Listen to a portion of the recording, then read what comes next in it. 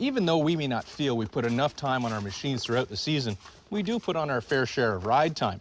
Now, while we're out there, we're always constantly thinking about the Real World Sled of the Year. Now, this is an award we give out at the end of the season, and the reason why we do it at the end of the season is because we believe it takes a full year to fully understand and evaluate these machines in the reality of the real world. We feel this gives us the best understanding of the qualities of each machine and also gives us the best chance to tune the machines into their best possible state. This includes suspension setups, clutching tweaks, and also the addition of traction products. Now, before you get upset and send in a nasty email about evaluating a modified snowmobile, we believe that the addition of studs and runners really add to the safety factor of machines, especially when you're on icy trails.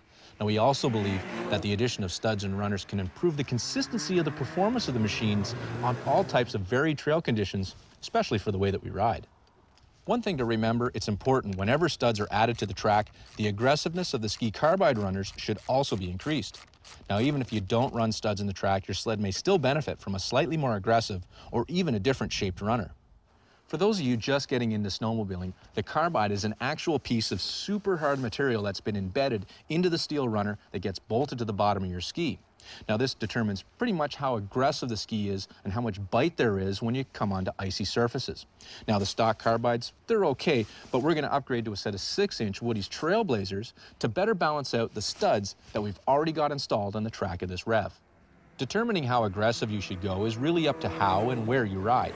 If you're in the powder all day long, more carbide isn't going to do you much good. But if you ride on hard, icy trails, carbide is your friend. For the way that I ride, I usually find a 6-inch carbide will do.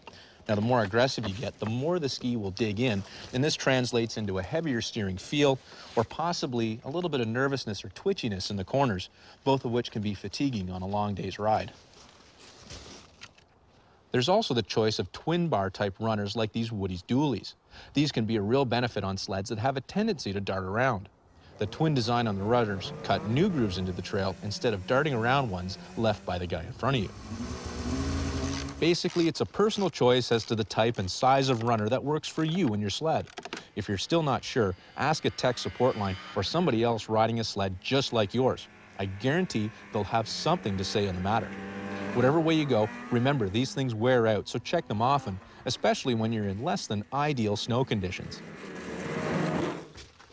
Plus, if you're wearing them off, it means you've been out riding, which is what I'm going to do right now.